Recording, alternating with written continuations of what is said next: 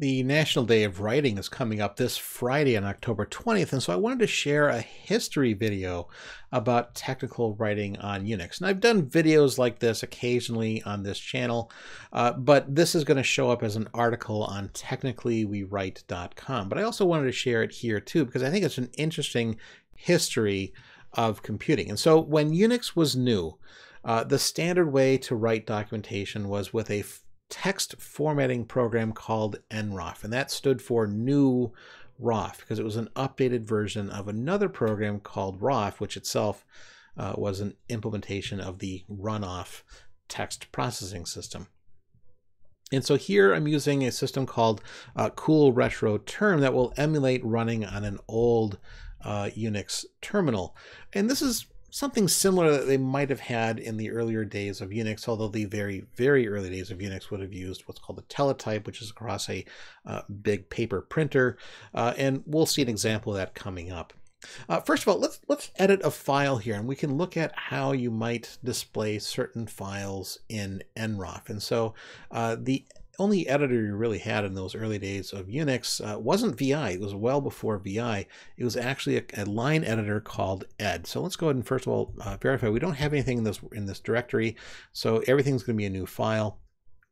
And so I'll start a file called, we'll do ed on a new file called story. And the default is that ed does not display a prompt. The modern version of ed, you can choose to display a prompt. But here I'm just going to show it kind of in the original Unix style with no prompt, and you're just inserting commands, kind of what I would describe as sort of into the air.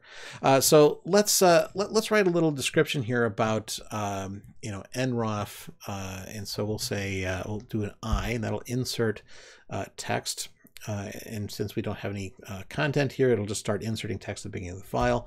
And so we'll say a text processing system like nroff collects words and it fills paragraphs. That means that individual words get read from the input, and the program fills out paragraphs.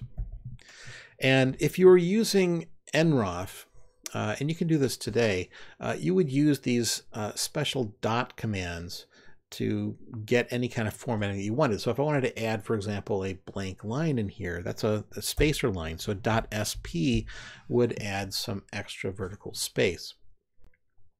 And the default, if you don't give it an option, is it'll add one line of space. But let's be very clear on that. We'll just do sp1. It's the same as just doing .sp, but here we'll do .sp1, and that'll add an extra blank line. And now I can type another paragraph and say, and with nroff, you can also use these special codes to indicate formatting, like adding space, changing the margins, and centering text. And so I just wanted to provide a little bit of text here just to generate two distinct paragraphs. So I'm going to go ahead and stop there in terms of the text.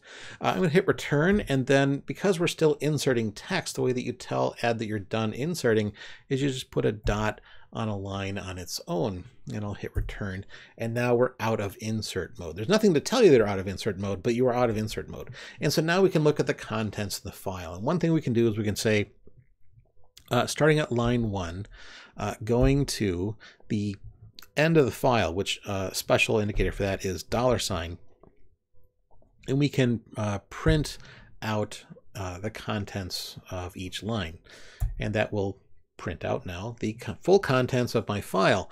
If I wanted to number that, I could do $1, $, and then N, and that would put a number on each line and a tab, so that way I can see what line is what. By the way, you don't actually have to use $1, $, all the time. A shorthand for that is %, and then we can do %p, and that'll print out all the lines of my file, and so you can see all the lines of my file are right there. All right, let's not lose the work that we've done, so let's go ahead and write it back to disk with the W command. And since I'm done, and that tells you it's written 311 bytes. And so now we can quit back to the shell, and so we'll do Q. And so now we've quit the editor. Now let's process this with nroff. And so I'm going to switch to a terminal that's meant to emulate a kind of old typewriter style terminal called the teletype. And this terminal I've defined to be 80 columns wide, because a normal US letter page would be, like on a typewriter, would be 80 columns wide. And this terminal is also defined as 67 lines long. Now, a US letter page would typically be 66 lines long. That's typically what a printer would generate. But this way, when I process things, it will generate 66 lines of output. And so with 67 lines on the terminal, you can at least see the top line of my output, and it won't roll off the first line. So we can see the whole file by processing it. And so let's go ahead and process my file with nroff. And so we can just do an ls. Now, you won't be able to see this very well in the video, but that's okay. The whole point is to kind of look at the overall structure of what this document might look like. And so now I can run nroff on the file story. And there it is. It's now generated a document. It's 66 lines long. Now everything is mushed up to the left hand side of the page, and it's actually the top of the page as well. And if we wanted to, we could add some other macros to kind of make this look a little bit better. And so just a simple introduction to that without getting too far into the weeds. I'm going to switch back to my regular video terminal, and let's edit a new file called page. And so just to kind of remind ourselves what we only have the one file called story. So let's edit a new file called page. It doesn't exist, so we can go to start inserting. Now we can insert some nroff commands to actually provide some space for us. So let's go and do 11 lines, or 6 lines of space at the top, and that should be 1 inch, because there's it's 11 inches tall and there's 66 lines, and so that's easy math, and so it should be 6 lines to 1 inch. And so we're going to add .sp of 6 lines. And I want to make my text kind of fit in the middle with a left and a right margin. And so to do that, I need to remember that every US letter page has 80 columns in it. And so if I define the document itself as having, let's say, 60 lines, just to make my math easy, I can define a line length .ll of 60.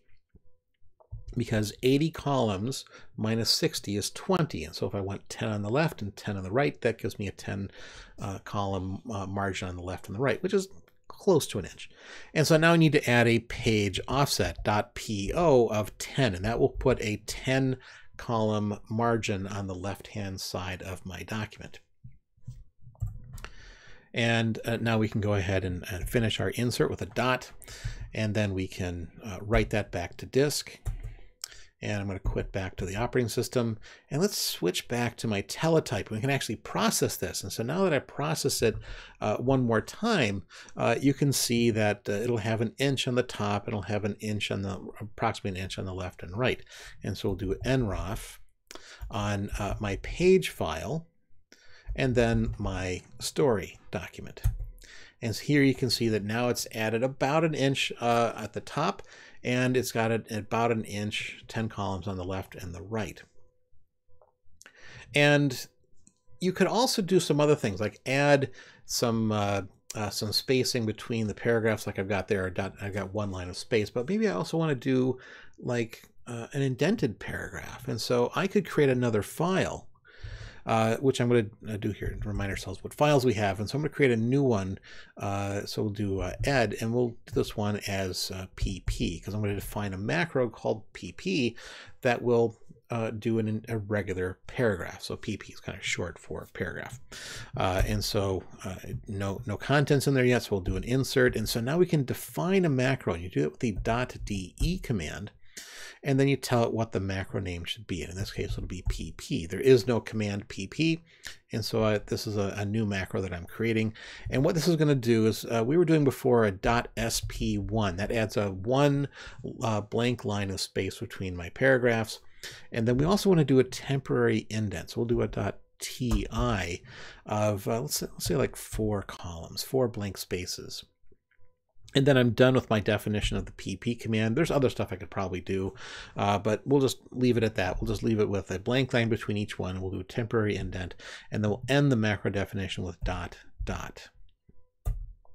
Now I'm still in insert mode in ed, so I need to tell ed that I'm done, and so I'm going to do just a regular dot, and that'll tell ed that I'm done doing the insert. Remember, there's nothing to tell you that it's done inserting text. You just have to know that you are done inserting text.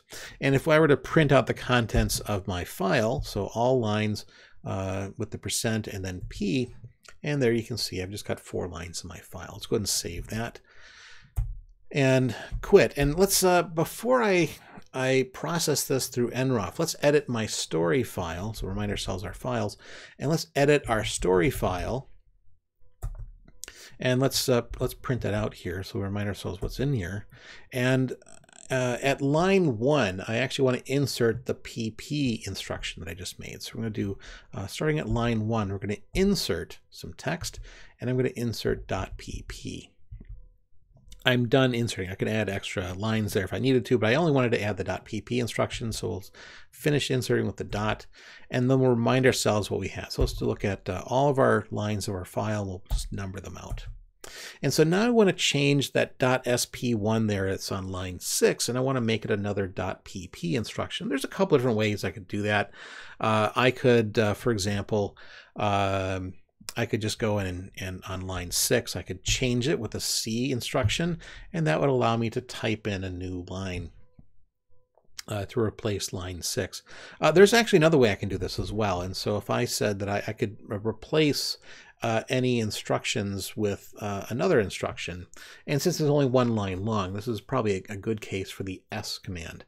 Now here I've only got a 9-line file. I just added the .pp at the top, and so I could just replace 1 line, but let's give it a longer file, and you wanted to change all instances of .sp1 to be a .pp macro.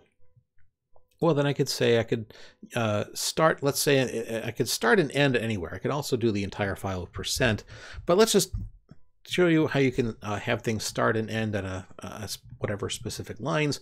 Let's say we're going to start on line 4, which is a couple lines above the .sp1, and we're going to end on line 8, and that's just a couple lines below my .sp1. And then I'm going to swap some text, and then we need to do a slash, and that says anything between this slash and another slash is the text I want to find so I can replace it. This is basically a find and replace. And so here we're going to look for a beginning of a line, so the little caret symbol, and then a literal dot, which you need to protect. So you need to do \dot, and that'll protect it. So otherwise a dot will just represent any character, which could also be a dot, but we're going to be very specific here. And we're going to say a beginning of the line .sp1, and then another slash. And that says, all right, so anytime I find at the beginning of a line .sp1, that's the text I'm going to match, so I can change it to something else. And now between this slash and the next slash is the text that I'm going to replace it with. And so in this case, I'm going to replace it with .pp. And then my slash, and that says now I'm done making the search and replace. And if I hit return, it will now change all instances of .sp1 starting at line 4, ending at line 8. I only have 1 instance at line 6. And so it will really effectively only change line 6. And so let's go ahead and look at all of our file. We'll number out the lines, and we should see that line 6 is the only one that changed. And so now I've got a .pp instruction in front of each paragraph, and so that's what I want to have happen. And so if I write that out to disk and then quit back to my shell, reminding ourselves what we have. So we've got a file in here, so I'm going to use the cat command that will display the contents of a file, concatenate the contents of files. And the pp instruction, or the pp file, has my definition of a pp macro, and the page file has the sort of the page setup, where it's going to add an inch at the top, and it's going to add define my line length of being 60 and my page offset on the left hand side of 10, which leaves 10 on the right hand side. And now if I were to switch back to my teletype and process that one more time, with nroff in any order. I can say, look, I'm going to define my page, and then I'm going to recognize the pp macros, and then I'm going to process the story file. And now when I hit return, we should still see the same inch margins all around, but we're going to have a temporary indent on each one of my paragraphs. The first paragraph will also go down by 1 line. And there it is. So you can see that that's how technical writers would use nroff in the early days of Unix, when really teletype was the only way that you could generate text on a printed document. Teletype was a typewriter-like device. It was also very noisy, a little slow, but the equivalent that you might remember is dot matrix printers, so it's kind of similar to that. Being able to use troff to generate typesetter output with nice fonts didn't happen until much later, and groff is the GNU version of that, which would also print that out to, for example, PostScript printers. And so that's sort of my quick history on a little bit of early days of technical writing. Let me know what you thought about this video in the comments below, and thank you very much for watching.